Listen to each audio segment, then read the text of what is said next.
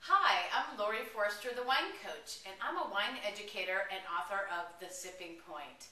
And whether it's in my book or on my radio show or speaking live to wine lovers like you, my mission is to demystify wine one glass at a time.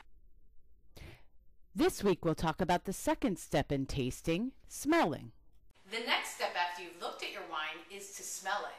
And this is the second real reason to swirl your wine. The first was to look at those legs, but the second reason to swirl your wine is to vaporize the alcohol so it becomes accessible to your nose.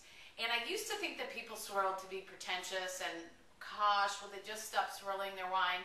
But when you swirl, you actually allow your nose to smell that wine even better. So swirling it is important, and then stick your whole nose in the glass like this. Don't be shy, don't just hover over the glass. You really need to stick your nose in there. That's why the glass is tulip shaped, to trap those aromas.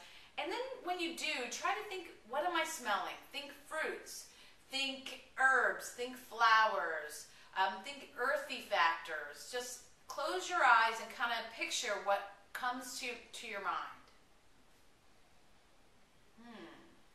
Getting some pear here on this Kung Fu Riesling, getting some peach, and then even a little bit of a petrol sense here, and I can smell some sweetness in my glass. 3 or 4 things, that's fine. You know, you read a lot of flowery wine critics ratings, and they might list 10, 20 things, and it's really been shown in a lot of scientific studies that the brain can only really recognize 4 different smells in a liquid or a mixture. So don't worry if you just get 2, 3 things. That's the deal. And what's operating here is up through your nose you have something called your olfactory bulb. And your olfactory bulb is the part of your brain that recognizes smells. And think of it as a big file folder. So as you grow up, you learn what a strawberry smells like and you file that away. You learn what a peach smells like and you file that away. And so that later you're able to retrieve that and identify. So if you really struggle with this step, if you feel like you can't be definitive on what you're smelling, then you just need to start increasing your smell vocabulary. And what I mean by that is go out and smell the roses. For real, smell flowers. Go to the grocery store, go in the produce section, smell everything there. Go to the McCormick spice rack and smell those spices. And eventually your brain will have a wider range of things to describe. Many of you, when I do seminars, I'll say, well, what does it smell like? And you say, wine.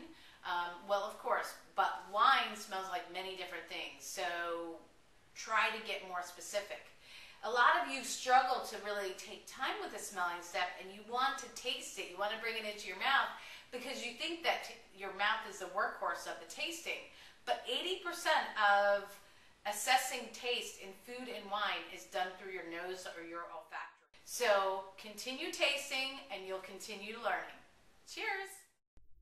If you like the tips in this video, I invite you to join my free newsletter list. Just visit thewinecoach.com, put your email in the sign-up box, and you'll get these 2 free gifts from me. I hope to see you there. Cheers!